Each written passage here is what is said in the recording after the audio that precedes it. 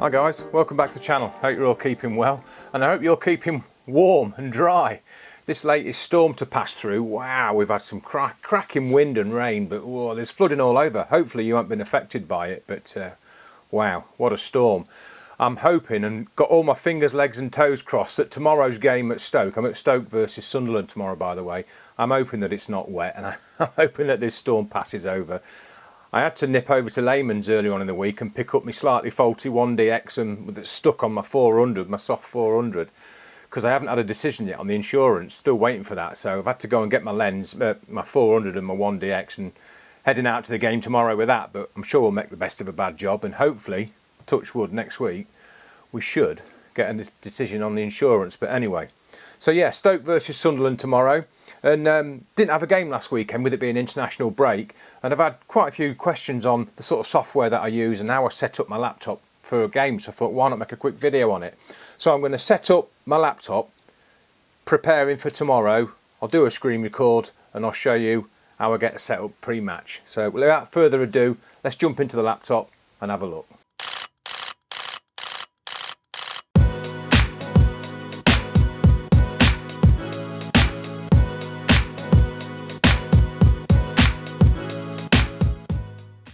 Right, first things first, let's make a file up ready for tomorrow.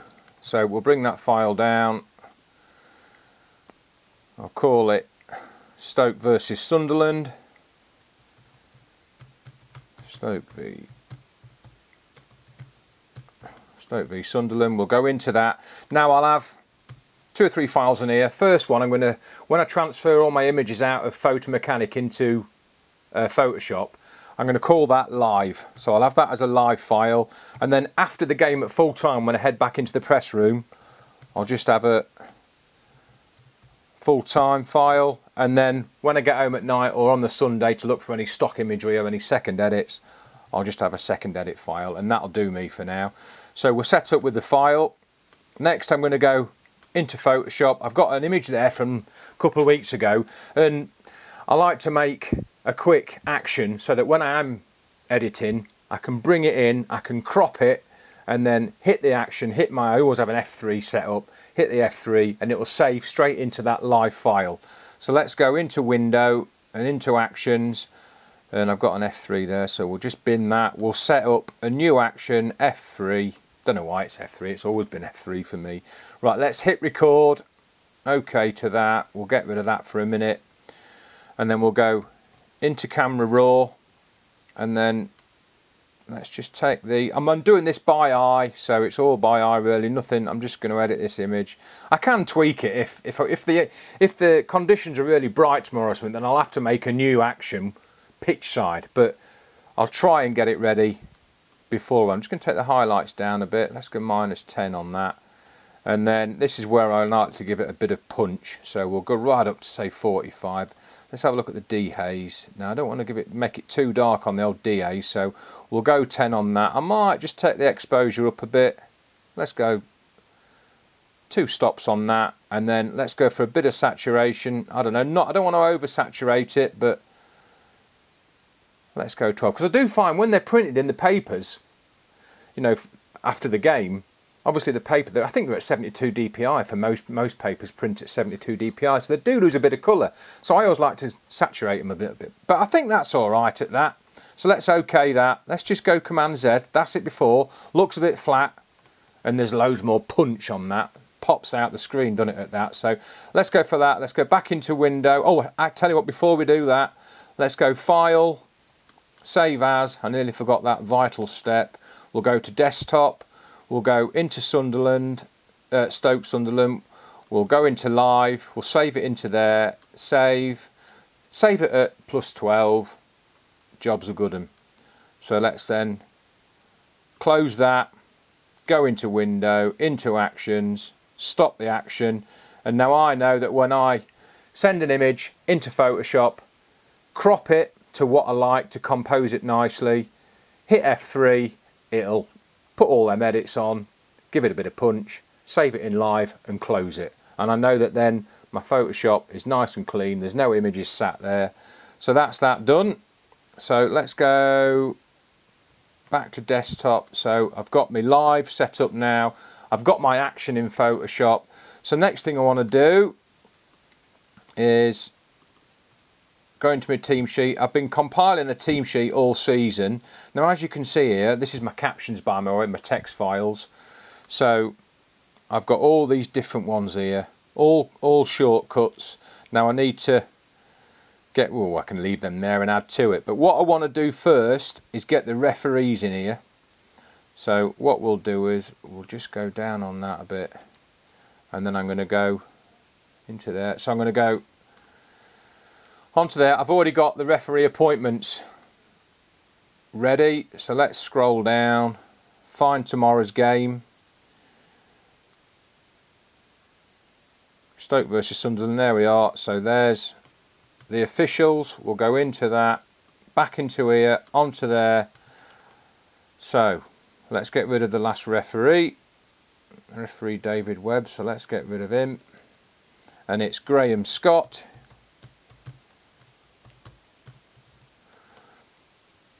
So the assistants, Edward Smart. So we'll go assistant referee, chase that. No. Let's go back. Command C, Command V, same again, let's put Derek in. Command C, into there, Command V, and then fourth official is Will Finney. We'll copy him in. Oh, look at that, fourth official, Will Finney. He's already there. That's all right then. Right, so Graham Scott, Edward Smart, Derek Eaton, and Will Finney. So now, tomorrow on my text file, the next thing I'm going to do is set up the command in a minute. But before that, we'll go back onto here. We'll go into football squads. Now, I haven't got Sunderland or Stoke because I haven't done a game with them yet. So we'll go Stoke City first. Now I'm sure you guys do this different. I do it a bit of a Heath Robinson way, and please do let me know in the comments how you do it. But let's get this copied. So we'll copy all these, go down to there, Command C, back onto my text files. Now I'm going to go to the bottom of the page, we'll go to there, Command V, there we are, they're all there. Now this is where I know you guys, some of you guys do it really different to me. But I'm going to go, I think it's the Alt key, hold down on the pad, making sure I don't chop any names off, any letters off any names. Let's get rid of that lot. Same again, hold the Alt key down, go down here, go down until there, look, because there's someone's surname there. Get rid of that. Get rid of them, get rid of that. Now what I also like to do, a tip that I learned a few years ago now, is just go down all the names, and like that one there, I can't remember the actual proper wording for it, but I'm going to take that E away and put a standard E there. I can't think what, like the itch here, look, let's put a normal C in. And like the S there, put a normal S in. I think it just helps for searches after the game. And the E there, look, let's get rid of that. I can't remember, let me know what the proper name for it is, but I think that, is that an, no, that's on my screen, so that's alright. So let's just double check them all. I think all the letters are all alright now. We've got no funny characters above them. Right, that's alright, so that's that done. So next, so this is Stoke, innit? So I've got to be careful because I've already done, let's go ST on that one, and then down, ST, down, right. I'll join you in a minute once I've done this, but this is the Heath Robinson way of doing it. I'm sure there's a quicker way of doing it, but I just hit the arrow, ST, arrow down and across, down and across. Right, I'll carry on doing this, guys, and I'll join you in a minute.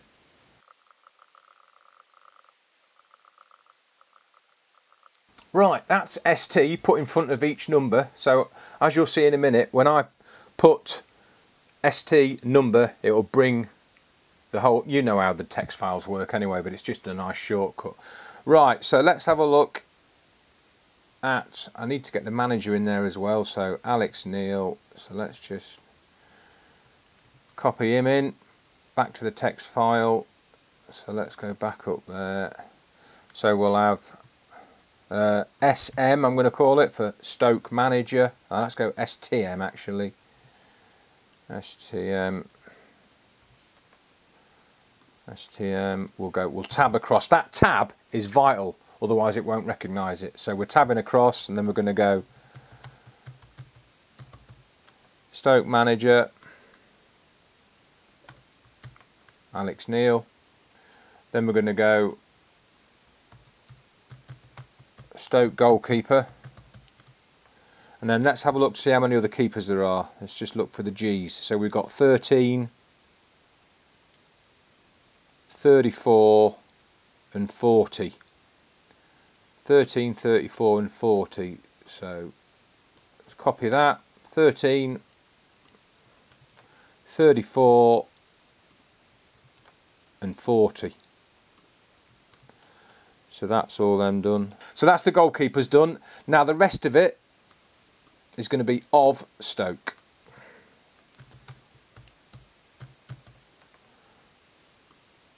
We ought to put the city in there actually, didn't we? So I'm going to actually make that Stoke City Manager and Stoke City Goalkeeper. Let's just put them in the goalkeepers. We've got to get it right. City Goalkeeper.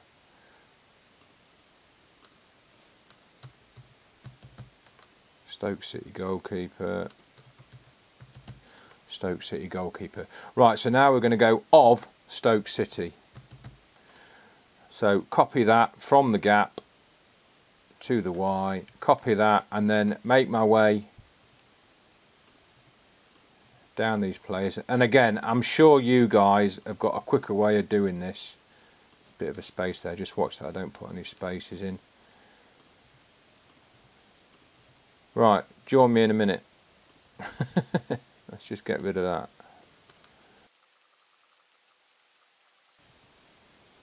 Right, so that's all the off Stoke City done. So that is now basically the text file done. So let's just go for Bet365 Stadium. 3 fingers up. And let's go back to the top there where I've got all them bits. And now we've got, where are we? Let's just go below here. So let's go, let's call it Bet. Copy that in there. Bet365. So I'm going to go make their way to the, and then I'll have a shortcut for that. Fans make their way. Let's go fans. And then if I have to use that shortcut for something else, I'll just delete that little bit. In actual fact, let's go with a number 3 and just go Bet365 Stadium. So I'll know now I can put number 3 in and it'll put that in. So that's that done. So we've got that. Right, we've got, let's go down to the bottom. We've got Stoke City, we've got all them, we've got all the S1, S2, S3, we've got all that. Right, now, I've got to get the Sunderland in again now. So we'll go back, do the same thing again with Sunderland, and I'll join you when Sunderland's done. Right, that's that done. So we've got the referees in and the officials, and the 4th official in there, assistant referees. We've got Bet365 Stadium shortcuts, and then right down here I've got SU and then the numbers for all the Sunderland team. Got Tony Mowbray in there, got the Stoke team in there, and we're all good to go. So now I'm going to close that. Let's just change that to Teams. That's all right, and it auto saves, so I'll close that. That's now on my desktop there, so that's all good. Let's just double check. So let's go into that. Yeah, they're changed. Look, Graham Scott, so I know that that's changed. Right, so into Photo Mechanic, industry standard Photo Mechanic. We all use it. I used to send to PA via Photo Mechanic, put all the FTP details in Photo Mechanic itself and send out of there, but I don't now. I drag and drop and use FileZilla. I'll show you that process in a minute. But so let's go to Edit and go to Settings and then Set Code Replacements. Now my team sheet is there.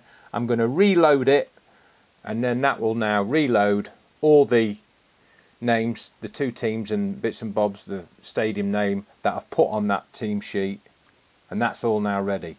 So when I go, tell you what, let's just quickly show you. So I'll go onto my desktop quickly. Let's just go into desktop. Let's just go to my Ipswich game. We'll go to a raw image. We'll just open any old image. Let's just open any old image halfway through the game. I don't know what we're going to open, so let's go to that. We'll just open any old image halfway through the game. There we go. Don't know what it is. What is it? A celebration. So I would go into Photoshop. I would save that.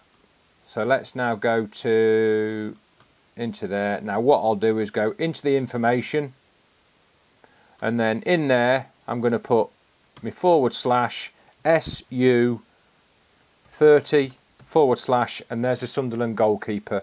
And then I'm going to put, I don't know, what else do we have? Bet365 Stadium, and then another /. What else did we have? Referee.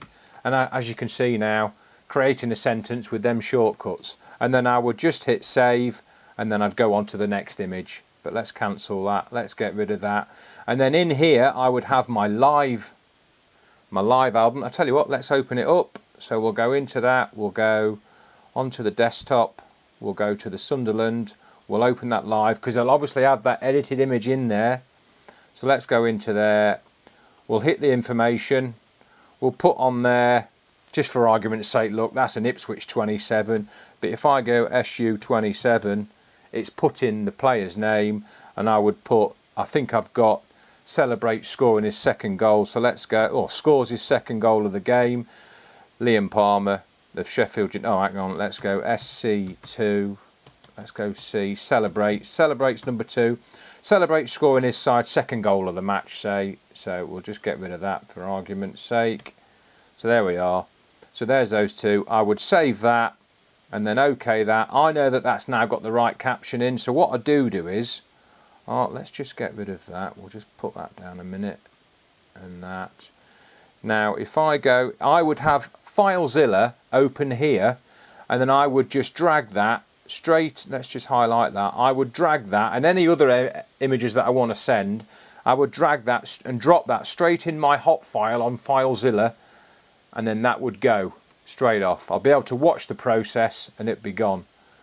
So I've always got FileZilla open here.